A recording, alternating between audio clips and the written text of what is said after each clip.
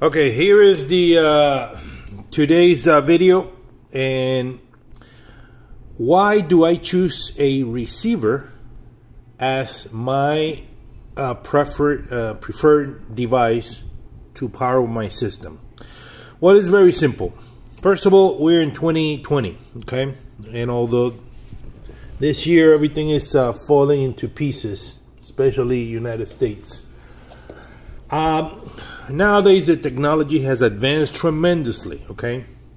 And a receiver, pretty much a receiver is the same as an integrated amplifier, except, you know, the tuner. But this gives me flexibility for enjoying a two-channel, and also, you know, when I fire my surround system, if I want to, you know, watch a movie or anything like that, I have the flexibility with a receiver that I cannot do with a dedicated two-channel amplifier or preamp. Why? Well, because they don't have multiple subwoofers and they don't have center channels, but a receiver does. Okay. Also, some people say, "Oh, a receiver is not pure enough."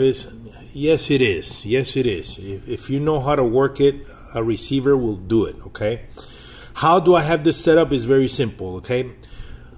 And I agree with some of the guys. I agree that when you use a receiver by itself in a two-channel, yes, it could be a little bit weak. However, this receiver has pre-outs. And when you use the pre-outs for a two-channel audio, you can add an external amplifier, okay? My choice is Parasound. I love this Parasound. Is the 821 Plus. And this one is a beast, okay? So I have the flexibility of listening to stereo with my receiver because, again, the pre-outs are to the Parasound, so the sound, it is coming from the Parasound. Okay. Now, also the receiver, it gives me the ability to either choose, you know, at least on Marantz, it gives me the ability to choose direct, pure directs, or MDACs. Me personally, I prefer MDACs over pure direct.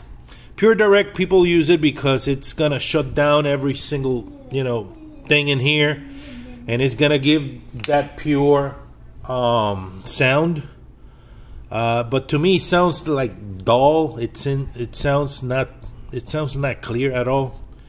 To me, it's the same sound that produces Macintosh. I don't know, it's kind of, people call it warm. Again, I'm not saying bad things about Macintosh, but I just personally don't like the sound. I like MDACs. MDACs, it gives, you know, a nice sound and very spacey, and I like it better. Okay, so again, this gives me the flexibility to 2.2 channel, because when I use it, I use two subwoofers. Okay, one is in there, the other one is in here, so I use it at 2.2.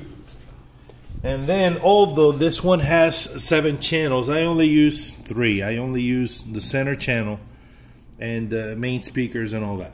Okay, so definitely a receiver, it's my choice. And again, you have the flexibility of having great surround system or a pure stereo you know, two music channel. Now, some of the guys, if you want to be more pure, more audiophile, whatever, well, if you have a receiver, you can add a preamp that has a bypass, and you can just put the preamp in there and use the preamp directly to, but to me, that is not necessary. I'm very happy with the results that I have with this, and again, I can control the sound.